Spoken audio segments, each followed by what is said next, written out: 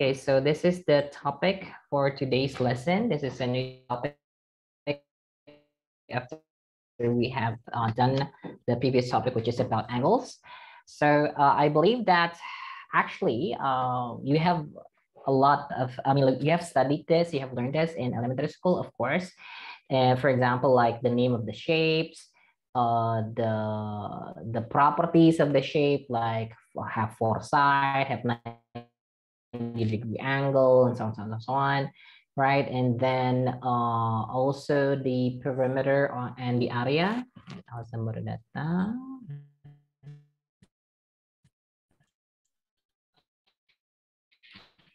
Okay, the perimeter and this all of them in elementary school.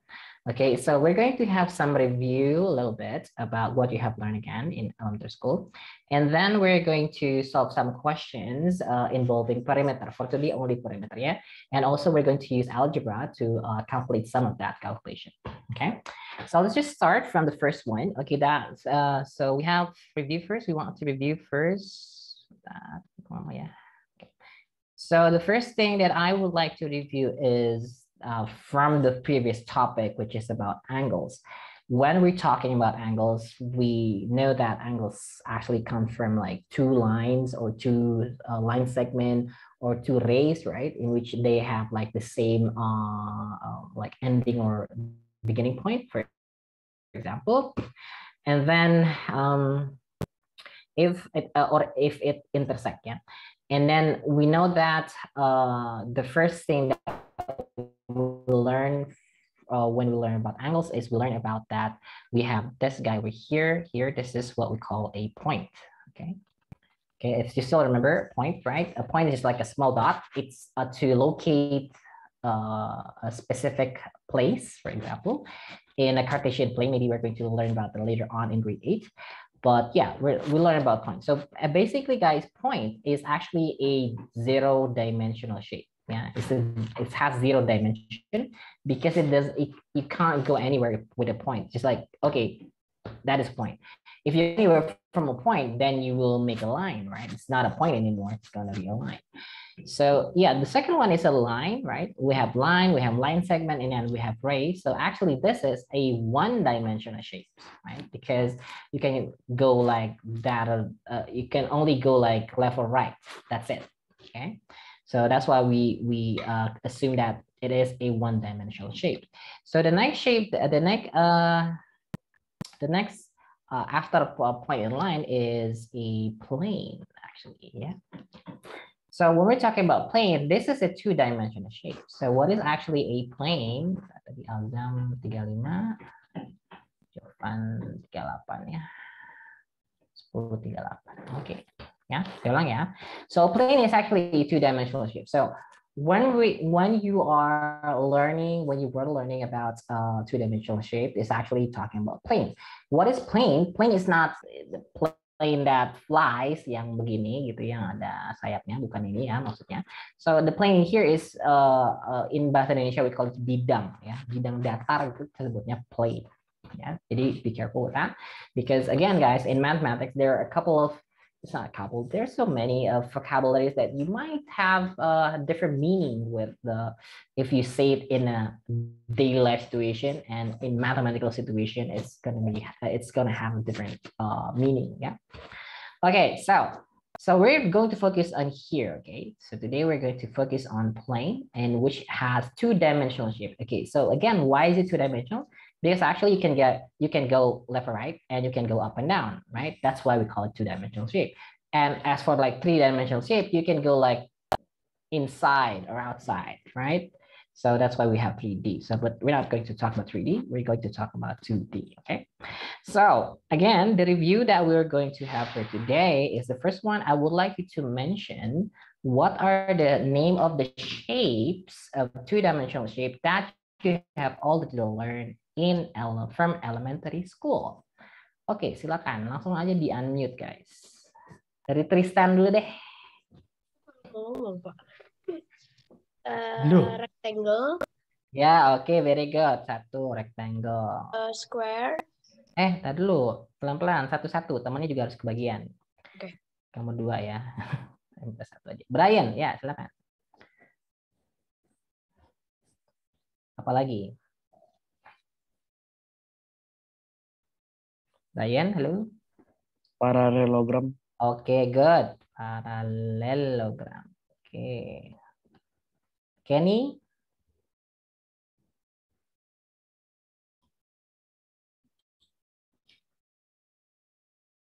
Kenny bisa di-unmute? Sebutkan satu saja. M1.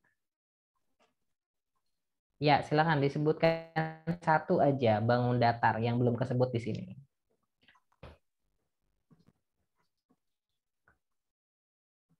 Bangun datar apa aja?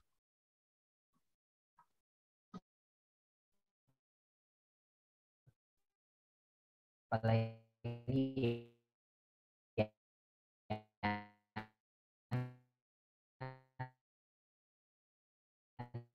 ada rectangle, ada square, ada yang begini, ada yang begini, ada yang begini, ada yang begini, ada yang begini, ya kan? Nah, silakan. Itu namanya apa aja ya?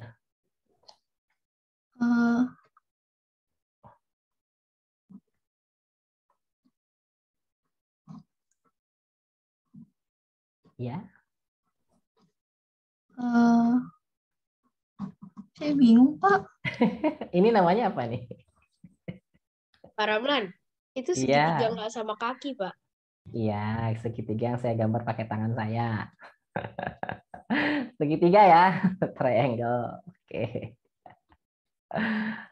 Cynthia, ya. Hexagon. Oke, hexagon boleh lah. Hexagon. Ya, tapi hexagon nanti kita nggak belajar ini. Ya, oke lanjut apa lagi, Kiara? Rhombus. Oke, good. Rhombusnya. Rhombus is this guy over here ya. Oke, next. Lukman. Circle, Pak. Oke, nice. Abel. Udah, nih udah. Ini udah. Ini masih ada dua lagi nih. Apaan tuh Bel? Namanya Bel.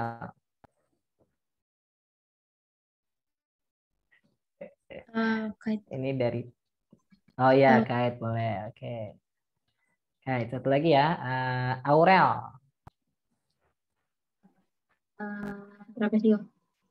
Ya, oke, nice ya. Trapezium atau trapezoid sama aja ya. Oke, so we have these shapes that you have all known. So actually, yes, we have like hexagon and then pentagons and so on, right? With a lot of gone on the back. And actually, we're not going to talk about that today.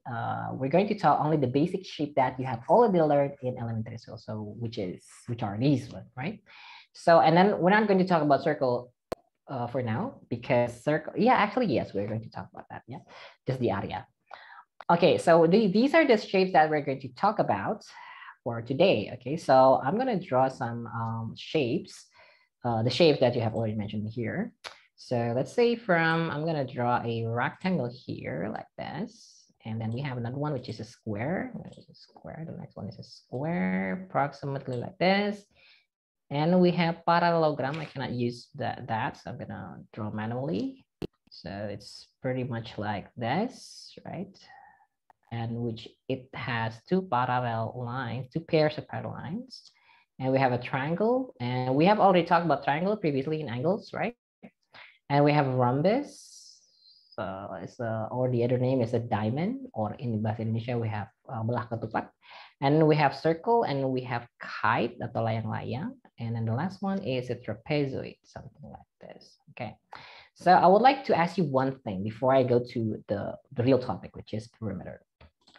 Okay, so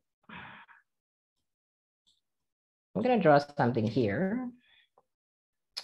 Yeah, I'm gonna draw something like this. Okay, here we go. Okay, so does anyone everyone agree that this is a square, right? This is a square. Bener ya, square ya. Because we know that a square actually has like all of the sides are the same, have the same length, and then we have something like this. So question is, if I if I rotate this, okay, so if I rotate it like this, question, is this still a square or is it a rhombus? That's the first question.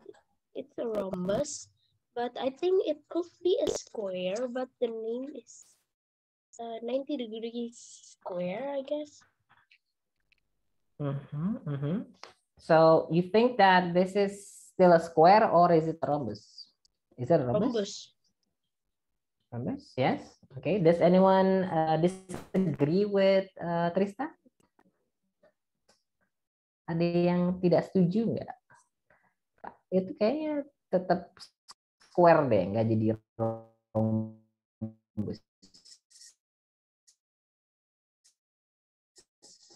Bagaimana? $1 million question. Menurut kalian jadi rhombus nggak, guys? Oke, ya. Kata Tristan katanya itu jadi rhombus ya. So if this becomes a rhombus, so what's the difference between square and a rhombus? Kalau ini tadi saya cuma putar doang terus jadi rhombus. Square. Terus apa dong beda? Sorry. Aduh, saya nge-lag. Berapa? Saya nge-lag, Tristan. Mohon maaf. Oh, Kenapa? kirain Can you aku repeat yang that? Tadi saya nge-lag, sorry. Tadi itu saya nge-lag. Pak. Jadi kalau rhombus itu bedanya dia agak miring 90 derajat. Agak miring 90 derajat. Terus kalau square? Dia tuh steady, Pak. Itu Dia steady. derajat. Dia lurus. Oke, jadi intinya gini, ini kalau square, kalau saya putar doang gitu ya, dia jadi rhombus kalau saya putar doang. Betul ya, begitu. Menurut kamu gitu kan ya? Ya, Iya, ya Pak. benar, ini like nih parah. Ya, ya oke. Oke, terima kasih Tristan for the opinion ya. Oke, so actually guys, this is not a rhombus. This is still a square. Okay, I'm going to tell you why. So many of the students, I haven't seen any of you. Tadi ada yang ngechat nih. Oh ya. Saya dari ngajar di SPI kayaknya belum pernah ketemu ada siswa yang udah langsung tahu, oh iya Pak, ini bukan, ini tetap square. Pasti semuanya bilang ini rhombus. Ternyata tidak guys, this is not a rhombus, this is still a square. So again, what is the difference between rhombus and a square? So when we're talking about kayak nggak sama, ya apanya nggak sama Cynthia? Can you explain Cynthia maybe? Apanya yang nggak sama? Dia agak lebih bantet Pak Cynthia? sama rhombus. Agak lebih bantet, here we go. Not perpendicular, ya itu dia benar, yes Cynthia. Not perpendicular to each other. Perpendicular itu apa? Kemarin kita udah bahas ya perpendicular ya. Apa sih perpendicular, guys? Ya, oh ya, nge-lag ya, oke. Lebih miring, ya oke ya. Bener ya, ini kata kuncinya. Perpendicular lines itu lines that cross or meet each other. 90 degrees angle, Pak. 90 degrees angle, ya ini dia guys. So this is the difference ya guys. So even though, saya ulang ya guys. So even though this is a square, for example, yeah, this is a square yeah, because we have all of the side, all of the angles are 90 degrees. Yeah? So all of the angle in here, in here, in here, and here, all of the 90 degrees. So even though if I only rotate this, the angle will still be 90 degree, right? The angle inside, this is still 90 degree. These, all of them are still 90 degrees. So which means that this is still a square. This is still a square. So what makes a rhombus? A rhombus, so actually, yeah, so when we're talking about square, remember that we have all of the sides are the same, right? And then a square needs to have 90 degree angle. So the difference between rhombus and a square is actually when we're talking about rhombus, is I'm gonna draw a rhombus for you guys. There we go. For example, like this. Okay, here we go. So this is a rhombus. So if you say rhombus, okay, we have all of the sides have the same length. All of the sides have the same exact length, but it is not perpendicular, right? It's not perpendicular. So these angles, none of them which have 90 degree. So this is a rhombus. Yeah. So be Rhombus careful with, So yeah. 30 degrees ya Pak, yang atas sama bawah. Ya bisa berapa aja, yang pasti bukan 90 derajat gitu ya. Bisa berapa aja, it can be in any size of angle, but it's not 90 degree. If it is 90 degree, then the name is not rhombus anymore, it becomes a square. Gitu ya. Because there will be some questions that might trick you in order for you to know, oh, this is a rhombus and this is a square. So you need to know the difference between rhombus and square. Oke ya, tadi Cynthia sudah, Darren juga sudah. Oke, rhombus kalau di read kata-kata rata-rata gini, oke lah. Lebih panjang yang bawahnya, oke. Lebih panjang, oke. So if we're talking about rhombus, guys, ya seru nih ya. We have these diagonal ya. This guy and this guy. Ya, ini kita sebutnya diagonal ya. This is diagonal 1, and 2. So this diagonal will have different size of length ya. Dia panjangnya beda. Tapi kalau square ini akan sama. Ini sama ini akan sama persis panjangnya. Ya, so that's the other difference. Apa namanya to make a difference between square and rhombus, gitu ya. Oke, itu pertanyaan pertama. Oke, thank you very much ya. Tadi udah ada yang ngerti. Terima kasih banyak. Okay, now let's go back to the main topic. Okay, so please write this down today. Today's main topic, which is about perimeter. Okay, so the title again, I'm going to use so the title for today's lesson about two-dimensional shape is about perimeter. Ya, kita ngomongin perimeter. Okay, so I'm gonna draw something here, and then I would like you to calculate because you have already learned this in elementary school. So I assume that you won't have any difficulties in calculating this. Okay, so let's say I have this is as 5 centimeter, and then this is 3 centimeter, and this is a rectangle. Okay, so the question: what is the perimeter of the shape? Oke, silakan langsung aja. Siapa yang bisa? Coba. Ya, silakan, Tristan. Meter itu cara apa ngitungnya kan? Itu berarti kan yang bawah kan 5 cm juga Pak. Yang ya, oke, good. itu Terus? Udah cm.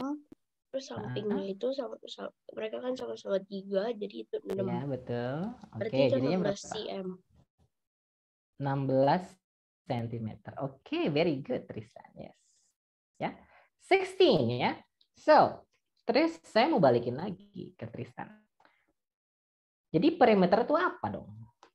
Perimeter itu antara panjang kali sisi kali lebar. Bentar, Panjang kali sisi. Bentar Pak, aku ingat-ingat ini rumus pas grade 6 Pak.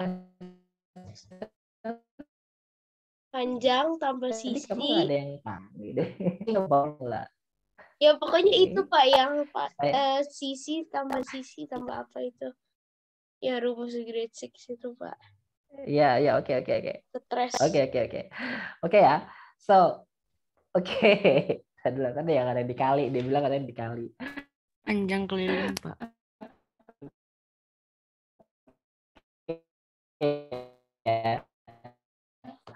Oke, ini dia guys. Panjang keliling. Oke, benar ya guys. So, perimeter in bahasa Indonesia is keliling. Yes, it is keliling ya. Keliling itu apa? Sekarang gini, atau pakai kalimat deh, jangan pakai angka. How do you calculate perimeter? Let's say I have point A, this is point B, and this is point C, and this is point D. Oke, silakan di apa namanya dibentuk sebuah kalimat untuk gimana cara ngitung perimeter. Hitung B sama C, B sampai C ya. Terus? Habis itu C sampai D. Terus? Bentar. Habis itu hitung A sampai D juga. Habis itu ditambah B sampai A. Oke. Saling lebarnya kali 2. Itu lebar, iya. Iya, betul. Iya, kali 2 juga. Oke, jadi 16 gitu ya. Oke. Nah, itu kalau ada ABCD. Kalau misalnya bentuknya misalnya gini. Let's say I have another shape, misalnya kayak gini. Ini gimana cara ngitung? Pak. Apanya yang dihitung? Sides-nya. Sides-nya. Sides-nya doang. Berarti 1, 2, 3, 4, 5, 6, 7, 8. Berarti 8 perimeternya. Enggak, tapi panjang sides-nya Oh, itu panjang berapa size-nya. sentimeter. Terus diapain panjang size-nya? Kita apain? Dikali Dikali 2 semua. Bukan dikali 2 maksudnya. semua. Maksudnya kayak ditambahin satu sama lain. Jadi ditambah apa dikali nih? Konsisten dong. Tambah. Ditambah dan dikali ya. Oke, gitu ya. Oke. Oke guys, jadi gini ya. I would like you to understand the concept first ya. Instead of like memorizing the formula, yes, you can memorize the formula, of course.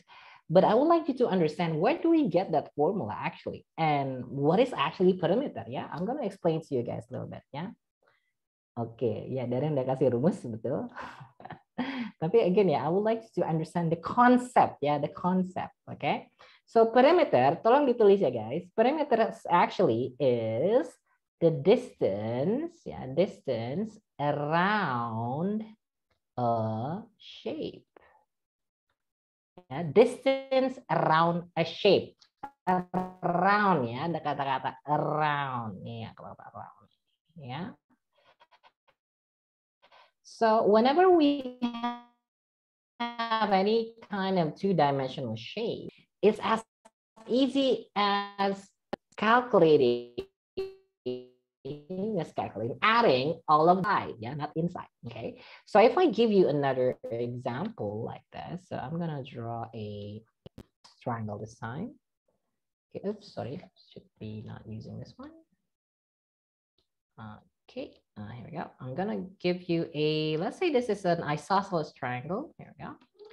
And I have this, let's say this is 10 centimeter. Yeah, this is 13 centimeter. And then this is, I'm gonna draw a line here, and this is 12 centimeter. Okay, now I'm gonna ask you the same question. For this shape, what is the perimeter? Previously, we have 16 from adding 5 plus 3 plus 5 plus 3 equals to 16, right? How about this one? Saya mau hitung, Pak. Coba, Pak. Ya, silakan. Oh, jadi ini yang kanan sama kiri beda gitu panjangnya ya, Pak? Beda sama kiri? Enggak, ini kan isosceles triangle. 36, Pak. Nih, saya kasih tanda gini ya. 36. Dari mana 36, Alzam? 13, terus tambah bawah 10. Terus karena ini kan di 12, di tengah-tengah ada 12 itu sama kayak jadi yang kanan juga 13 cm. Ini 13 juga, oke. Terus 12-nya kemana? Itu enggak 12-nya. 12-nya kayaknya tinggal ditambahin aja deh, Pak. Itu enggak pertanyaan itu. Kayaknya tinggal Dihitung hitung nggak gini aja deh, dihitung Pak. 26 Ya. tambah 10, 36, terus tambah 12. Apa, 48. Betul. 48. Oke, kita Tristan 48, kata Azam 36. Yang lain ada yang beda nggak? Beda pendapat ya?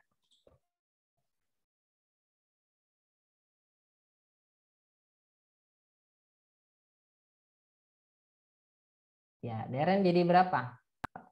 Ada dualisme. Kalau 12 ditambah berarti Kiara, gimana Kiara? What do you think, Kiara? Do you agree with one of them or Sama Alzam, Pak.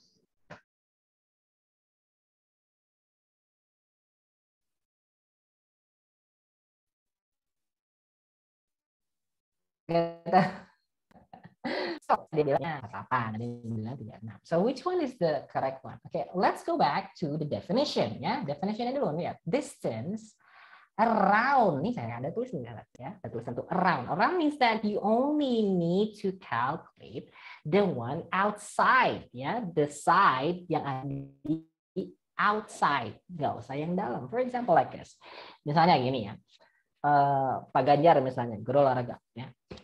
Lari keliling lapangan misalnya. Oke, tracknya kalau dari A kemana? Apakah boleh begini? Nggak boleh, karena kan dia bilang sebenarnya keliling lapangan, ya kan? Atau boleh begini? Tracknya, larinya. Enggak kan? Ya enggak.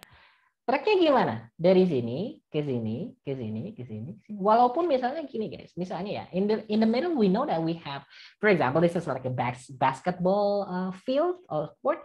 We have a line in here, right? ada lainnya di sini, Pak. Nah, pertanyaannya ini kan misalnya 3 juga. Ini dihitung nggak sih? Kalau ngitung keliling?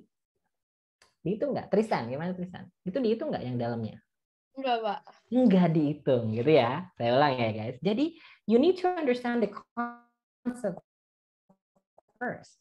Although I'm writing down this, ya, ini untuk mengecoh aja gitu. Maksudnya apa? Balik lagi ke pengertian dari perimeter itu sendiri. So perimeter is just adding, ya, adding, saya ulang ya, adding all of the side length, only the side length. Anything inside, you don't need to calculate it. Ya, you don't need to calculate it. So yes, this is 13 cm, betul, karena ini isosceles triangle ya, because this is 13, this is going to be also 13 ya. Isosceles kan sama kaki ya, sama panjang kakinya gitu maksudnya ya. Yeah, so this is going to be 36. Yeah, 36 comes from 13 plus 13 plus 10. So again, you only need to add the one outside. Yeah, so saya ulang ya di sini. So the perimeter will be equals to 13 plus 13 plus 10, which is equals to 36 centimeters. And for this one here, this is like 5 plus 3 plus 5 plus 3 equals to 16. Although you can use the formula, ya, equals to yang P sama dengan, perimeter itu keliling K ya kamu disebutnya. So 2 times L plus W, L is for the length, W is for the width. So you can write down 2 times 5 plus 3 equals to 2 times 8 equals to 16. You will get the same exact answer. Okay. So whenever you answer calculation as perimeter, right? I am not going to, I mean, like, it's not necessary. If you want to memorize, it's fine. I mean, like, it's good. It's a good thing. But if you're having difficulties in memorizing, like me, yeah, I'm a person that kind of, I mean, like, having difficulties memorizing something. I'm not memorizing. When we understand the concept, then we know that, oh yeah, the formula is like that. Okay, so let's investigate. Where do we actually get this formula, right? Where do we get that? Ya kan? Pak, ditambahin dulu si lebar sama panjangnya, terus dikali 2. Dapatnya dari mana sih sebenarnya? Oke, so I'm gonna draw that. Another one here. Kok ini sih salah map? And okay, so if we have a rectangle like this, right? So let's name the side. This one is length, right? This is the width, right? So which means that this is going to be length and also width, right? Because they will have the same exact size, right? So when we're talking about perimeter, again, we only need to add all of these, right? So I'm going to add all of these using algebra again. So I'm going to write L plus W plus L plus W, right? And remember in algebra, if we have the like terms, this one and this one, L plus L is 2L, right? Oh, that will be 2L. And we have another one which has the same, what they call the term, which is like terms, yeah, W and W. W plus W equals to 2W. And when, remember in factorizing, because we have 2 as the same factor, so you can write down like this. So we're going back, right? We're going back to the same exact formula. So when you are learning this in elementary school, most of the time, not very deep in understanding the concept. What is perimeter? What perimeter is, right? So all of the formulas that you get when you're learning this in elementary school is actually from algebra. Okay. Okay, I'm gonna give you one more question, one more example of question of perimeter, and then we were going to do some exercise. Okay. So here we go. I'm gonna draw a trapezium. Sorry, my drawing is not too good. Ya, maaf ya, nih anggap aja nih garis lurus ya guys. Anggap saja ini garis lurus. Okay. Okay, this is this is 5 centimeters. This is, let's say, is 20 centimeters. This is 12 centimeters, and this is 13 centimeters. Okay, now same question. What is the perimeter of the shape? Silakan. Mau, Pak. Jadi Ya, silakan lagi Tristan. Yo. 20 tambah 20 tambah 25. 20. Oke, good. 25 dapat dari mana 25-nya? Oh iya, 13 tambah 12. Oh, 13 tambah 12. Oke, tulis yang jelas dulu ya. 13 tambah 12. Terus tambah? Tambah 5. 5. Udah? Udah. Udah? Yakin? Oh iya, hasilnya. Enggak, udah belum nih yang ditambahin? Belum, Pak. Itu Hasilnya doang yang itu ditambahin. 50, Pak. Dulu, bentar. Kamu kan nambahin, bentar ya. Ini saya bantu ya. Kamu kan tadi nambahin yang 20 nih. 20-nya Ini kali ya. 2. Dulu ya. Saya lupa. Kenapa dikali 2? Karena yang bawahnya juga ada. Kenapa, Sama. Kak? Nah, ini dia. Ini 20 Berarti juga. Oke, itu tambah 20 ya. lupa. Berapa tuh? Berapa? 70. 70. Yakin 70?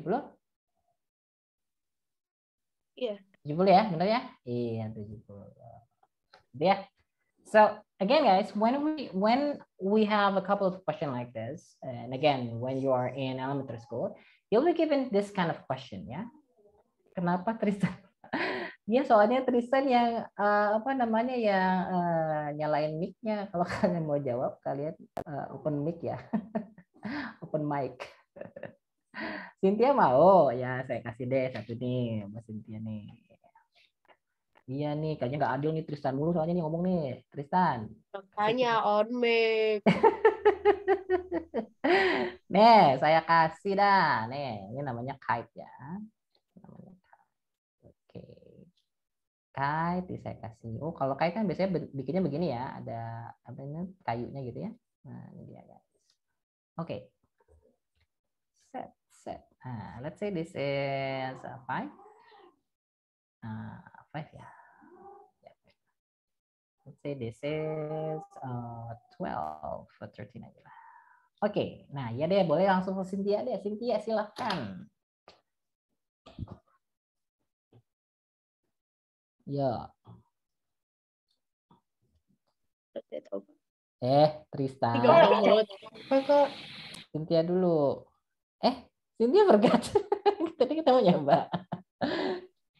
Oh, Ya. apa namanya? 5 cm 5, terus ditambah 13 terus udah itu aja. ditambah 5 Nah, ditambah 13. udah? Belum. Yakin?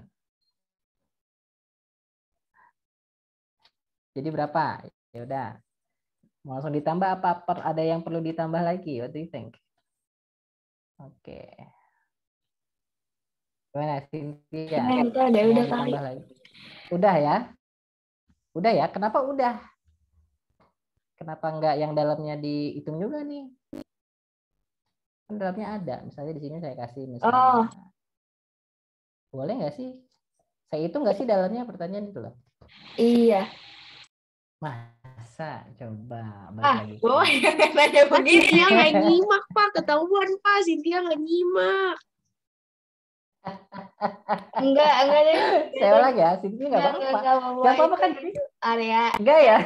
Enggak ya? luas gitu. Iya, kalau betul.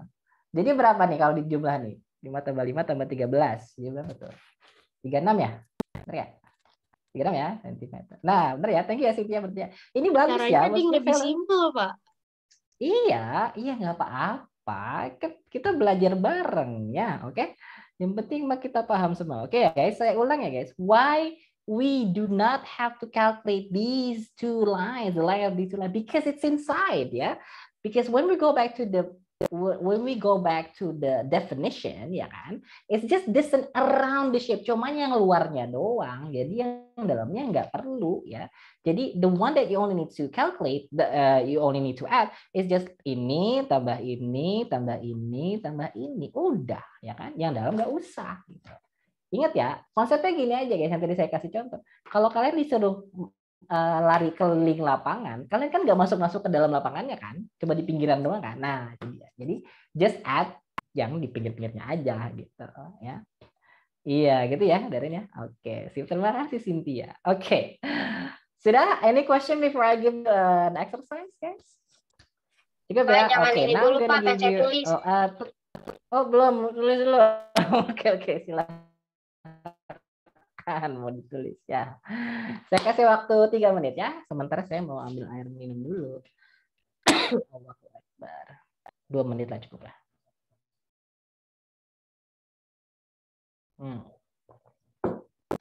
Ya, note ya, saya tulis note ya. Only add the side, the outer ya, side length. Nih tuh, only add the outer ya, yang di luarnya aja, yang dalamnya nggak perlu. Gitu. Oke. Saya kasih 6 pertanyaan ya, 6 question. 2 pertanyaan. Bentar ya guys.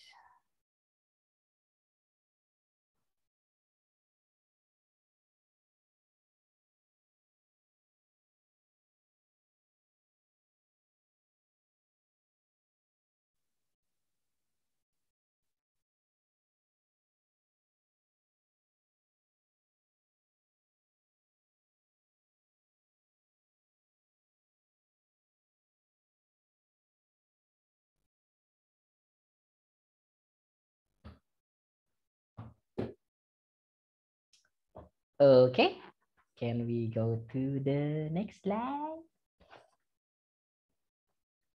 Kokoro no tomo. Kokoro no tomo. Salah ya, bukan gitu nyanyi ya. Gimana sih lagunya? Lupa. Ada yang tahu lagu Kokoro no tomo nggak? Kokoro no. Oh, bukan gitu ya. Grade 7. Oh my God. Okay. Okay, 2 minutes is up. Now I'm going to give you the questions that you need to answer. And please take your exercise book with you. I'm going to give you like 20 minutes maybe to answer all of the question. Yeah, 20 minutes only. Okay, so I'm going to open. I'm going to give you the same question as 7 Wellington. So here we go. These are the 6 questions. Okay, is it too small, guys? Udah kecilan nggak? Kecilan nggak? Kalau nggak, ya udah. Nah, ini, oops. Okay, so we have 2 sections, guys, actually. The first section is calculate the perimeter of each shape. It's from number 1 until number 4. And the number 5 and number 6, we're going to use algebra to calculate that. I'm going to zoom that a little bit. I'm going to show you number 1 until number 4 first, yeah? Okay, I'm going to zoom that a little bit. Here we go. Okay, here we go. This is for number 1 until number 4. And I would like you to please draw this in your exercise book, yeah? Draw it. If you have ruler, please use it.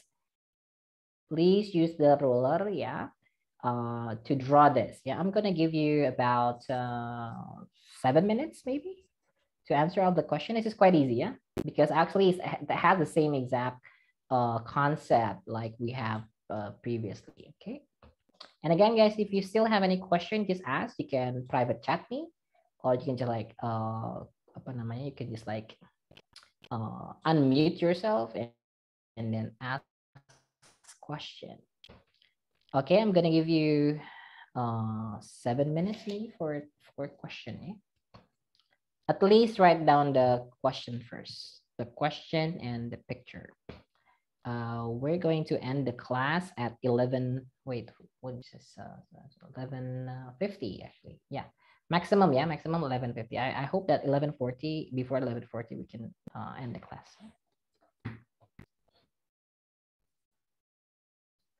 Oke, silakan langsung exercise book ya. Tolong ditulis di exercise book. Saya ulang nih, saya ulang.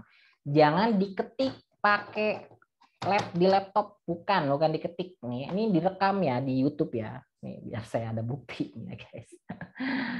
Please write the answer on your exercise book using pen. Berapa? And please the color of the pen needs to be, kenapa, Tristan? Oke, saya bisa minum. Apa? Ya kalau mau Ngapain, sambil Pak? ngapain? Ini dikerjain. Oh, Ngapain? Dari tadi ngapain aja? Saya ulang ya. Please. sambil minum, Pak. Capek deh ya. Oke, saya ulang ya. Tolong ini dikerjain, ada 6 soal ya. Ini yang 5-6 nanti saya tunjukin ya. Sekali lagi, saya nggak mau terima kalau kalian ketik. Nggak mau. Pokoknya tulis di exercise book, di foto. Ya, pakai pulpen. Pulpennya warnanya biru atau hitam. Nggak boleh warna lain. Biru atau hitam. That's it ya. Ini direkam di YouTube, saya upload di YouTube. Kalau kalian komplain nanti saya kasih ke orang tua YouTube-nya biar tahu orang tuanya. Capek nih saya ngomong mulu ya. Ditulis ya, ditulis tangan guys, tulis tangan, use your pen, right? Use your exercise book, ambil exercise booknya, ditulis.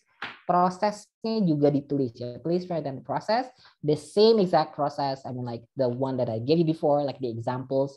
Please write it down. Tulis ya.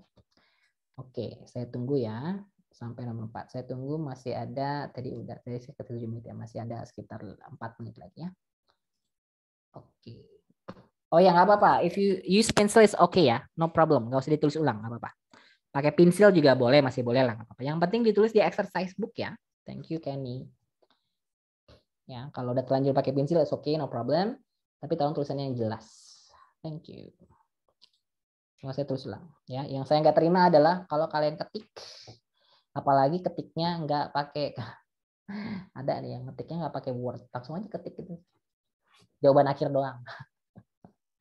Oke, udah bukan masanya lagi kayak gitu ya. Mungkin itu kalau di SD mungkin masih, tapi sekarang udah di SMP, apalagi sama saya belajarnya, saya nggak mau terima kalau cuma jawaban akhir. Saya mau terima prosesnya, ada soalnya, ada prosesnya, ada tulis tangannya, ya begitulah, ya kira-kira. Oke, silakan. Bentar ya, saya mau ambil minum dulu.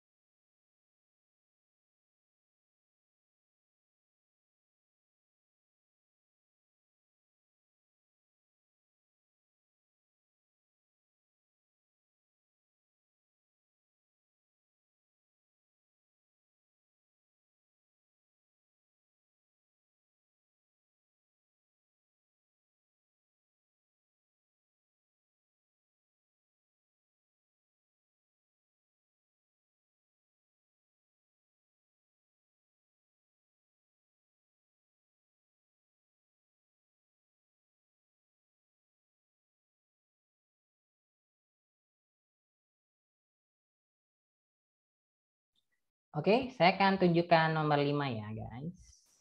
Ini saya pause dulu recording. Okay, so this is how you're going to do number 5 and number 6, okay? So remember, I told you to write down the process. So this is also going to needs to be written in process, okay? So here we go.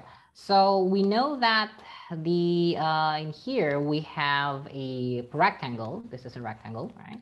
And we have this side is 2x plus 1 and this one is 3x, ya. Itu x ya, maksudnya bukan 2 atau apa ya. 2x plus 1 and 3x, okay? And then the question is find the value of x. if the perimeter is 72, because we know that perimeter is just adding all of the sides. So if I write down P as a perimeter, right, and that will be this guy, right, 2x plus 1, add it with this guy, which is 3x, and then add it again with this guy, right? Because we need to add all of the sides. This is going to be also 2x plus 1, right? Right, 2x plus 1, because it's the same, it's going to be the same with this one. So it's 2x plus 1. And the last one is we're going to add this side over here, and which it is also going to be the same with this one, which is 3x, right? And because we know that the perimeter is 72, so this will be equals to 72, okay? So you have this equation, right? So if you have that as one equation, just solve it, right? Remember how to solve it, right? You can just go back to algebra again if you forgot on how to do it. Oke? Okay? Paham ya? Ini nomor 5 sama nomor 6 nanti kerjanya kayak gini ya, guys. Oke? Okay? Any question for number 5? Hello? Any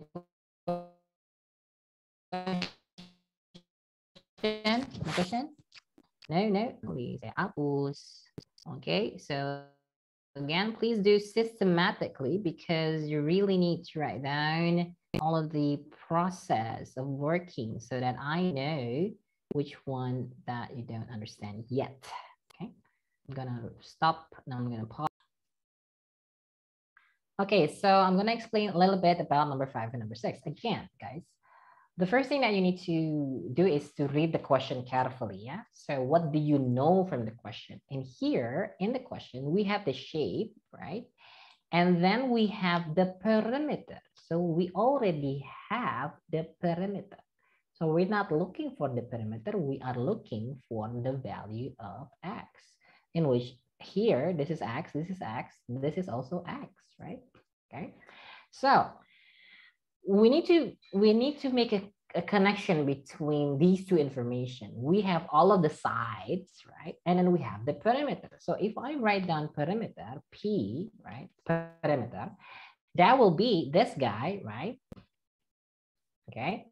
Add it with this guy, right? Add it with this guy. Add it with this guy, right? And then add it with this guy over here. What is this? Aurel.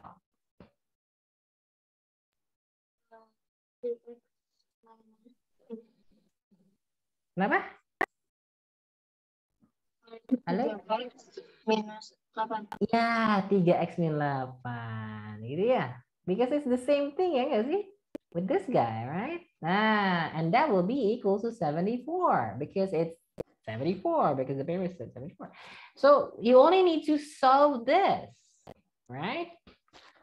How can we solve it? Remember, like terms. Oh, this one can be combined with this one, and with this one.